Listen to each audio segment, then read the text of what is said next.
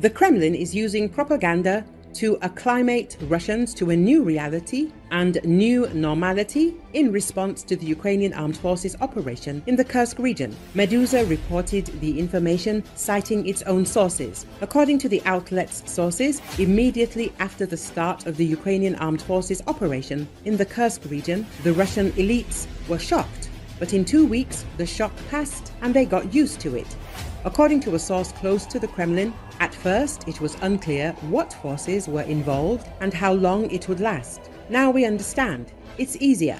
According to a survey by the Public Opinion Foundation, anxiety among Russians has increased by 6% and reached 45%. The Putin administration considers these figures to be quite high and hopes for a rapid decline. In times of shock, and this was definitely a shock, there are always jumps in sociological indicators, then people get used to it and everything settles down. What happened during Prigozhin's mutiny, mobilization, and at the beginning of the war? But everything calmed down, the source said.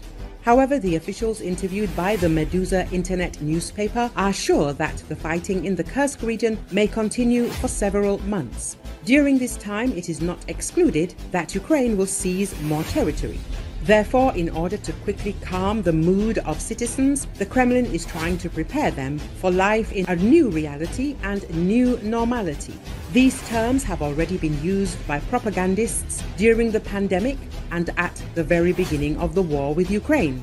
According to the Kremlin's portrayal of this new reality, the following elements are emphasized. The enemy has indeed breached Russian territory. They will ultimately be defeated.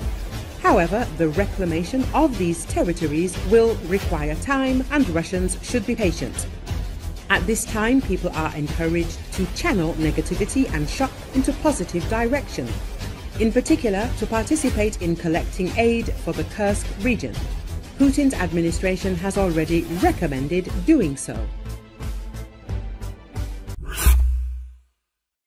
Ukrainian President Volodymyr Zelensky has vowed retaliation for Russia's invasion of his country and the suffering brought upon Ukrainian people as a result of the war. The criminals who came to destroy Ukraine and brought ruins to our home will definitely have ruins at their home, Zelensky said while addressing the nation on August 23, that marks the National Flag Day in the country. In this war, we are winning for Ukrainians the right to justice, to their freedom, their national dignity and security, and their right to have their own state, Zelensky stressed. Addressing the ceremony to celebrate the Flag Day, Zelensky called for national unity, for the sake of the blue-yellow flag, for the sake of Ukraine, stressing that good results can be achieved when Ukrainians are united in decisive moments. Glory to everyone who fights and works for Ukraine. Eternal gratitude to all the heroes of different times who fought for Ukraine.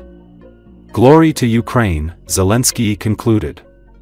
Other senior officials were also attending the ceremony. It should be noted that Zelensky's remarks came amid Ukrainian army's advances in Russia's Kursk region, where Kiev launched unprecedented cross-border incursion earlier this month.